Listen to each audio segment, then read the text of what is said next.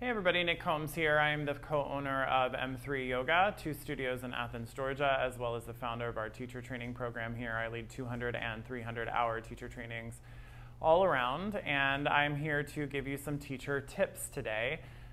Today's tips are specifically focused around language and communication and how to make your language more impactful while you're teaching yoga.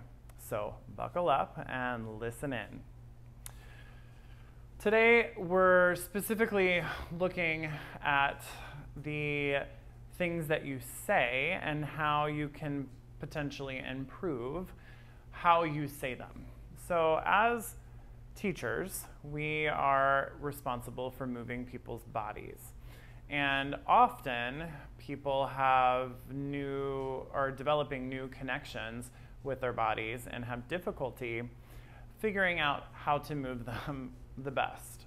So something I subscribe to, something I teach my teachers to teach, and something that we utilize in our feedback process here at the studios is direct command form. So I'm not going to give you a grammar lesson per se, but you can look up what direct command form is and the difference. But I am going to show you some of the things it's not. When you're teaching yoga, and especially if you're a new teacher, sometimes we default into language that comes naturally to us.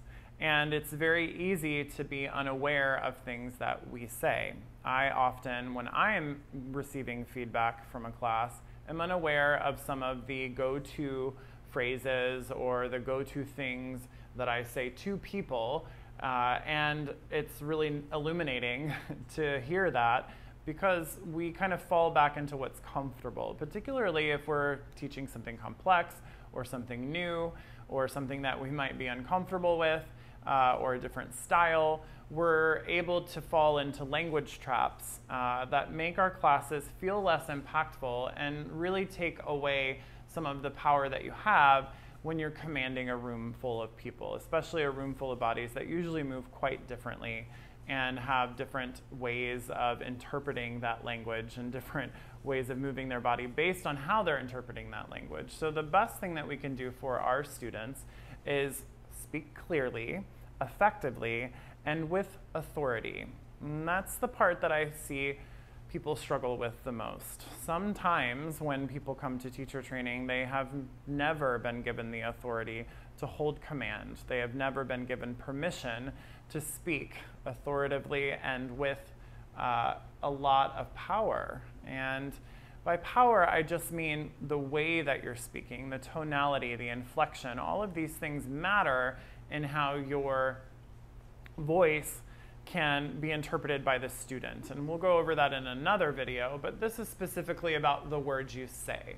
So the first step is getting comfortable with being in the seat of the teacher and at command. We, first and foremost, in an asana-based class, are responsible for moving people's bodies.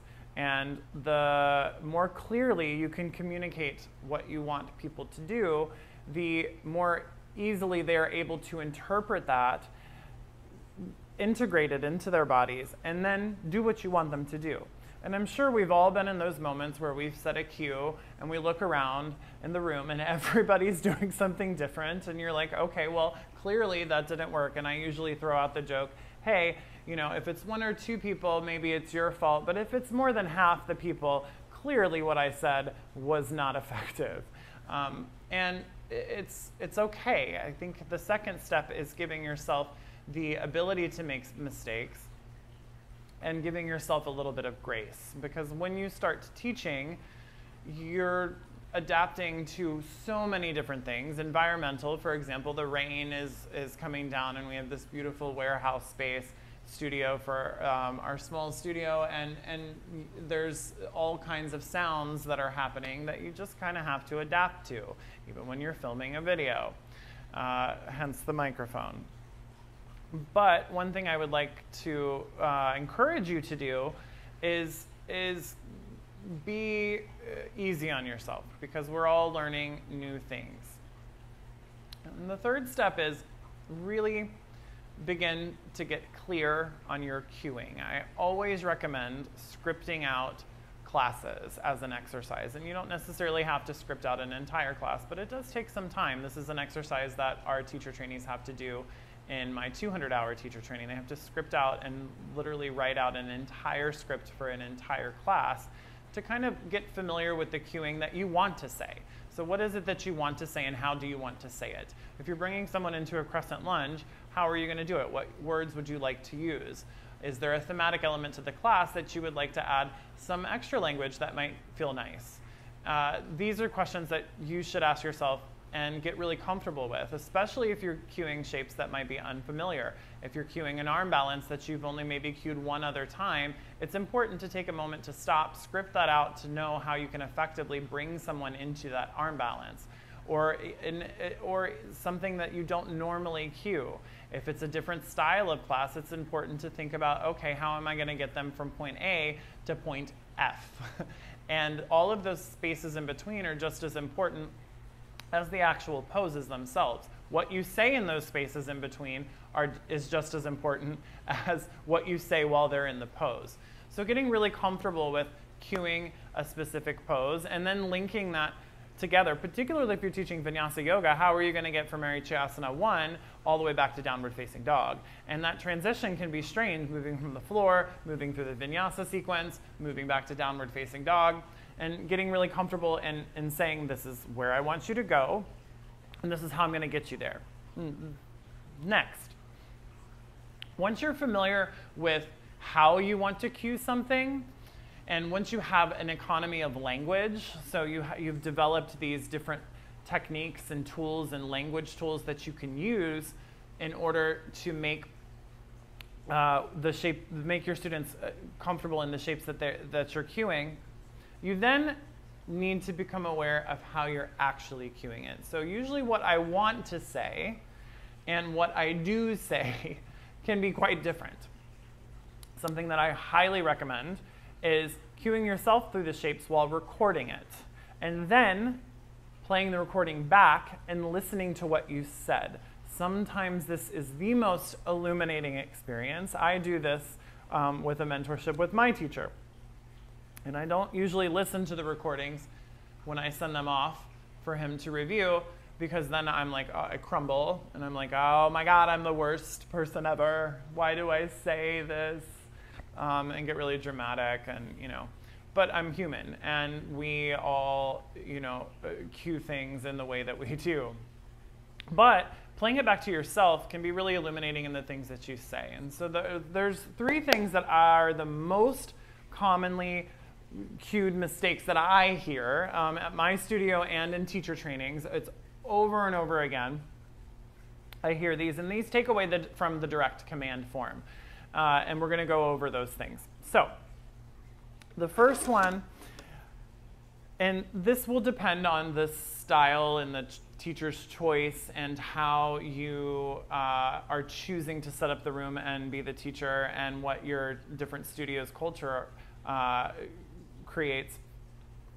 But at our studio, our teachers are not allowed to practice along with the students. And I don't teach teacher training that way as well. I think it's important to be able to hold space and move around and see people's bodies as you're cueing it, and be able to adjust and give different alignment and depth cues based upon what you're seeing instead of practicing. Now, sometimes in an advanced practice, I might practice more and do that a little bit differently. But in a mixed levels class, or in less, I usually want to see what's happening. And I feel like that I can most effectively do that if I am not practicing. But if I'm not practicing, what I say should reflect that. So one of the most common mistakes that I hear when people are learning to teach, or within different communities, is the "we are going to." You have no idea how many times people will say this, and they might say it through the entire class, even though they are not doing it. So, for example, we are going to put our right foot forward. Well, the first question I have is like, are we? And I'll look up and I'm like, are you doing it? And they're not. So that's immediately takes me out of my practice, because if I'm cueing we are going to, I might want to look at the teacher, because that is telling me, okay, they might be demoing, or they might be mirroring, or they might be showing me something that I need to see. And if that's not the case, that can be distracting. So simply eliminate we are going to. Don't even put you are going to. Just get rid of the whole phrase. Change our to your. I don't know if you can see this. And simply say, put your right foot forward. And this is really, really pivotal because it's direct, it's command form, and people know what it means. Put your right foot forward, or put your right foot in between your hands, or put your right hand down and lift your right arm up, as opposed to we are going to put our right hand down and next we are going to lift our right arm up. All of those extra words will take up time in your class as well. This is the other thing, the standard, the culture is moving more towards hour classes. If you're teaching an hour class, you really want to make every single thing that you say impactful and count. And it's really important to think about that as you're moving into time management. If you add we are going to and then into all of your cueing, first of all, it takes away a lot of the power of what you're trying to say, and secondly, it takes up time, and you don't want to take up that much time in a class, particularly if it's an hour. You really want to move people's bodies efficiently, and what you are cueing should be just as efficient. The next thing is the ing. The ing, the ing, the ing. This immediately takes you out of direct command form. Putting your left foot forward, stepping your right foot back, reaching your right arm up, lifting your chest up. All of the INGs continues to take you away from direct command form. It also makes it less efficient. Again, it's taking up time. If you add ing to every single verb that you're doing or that you're saying.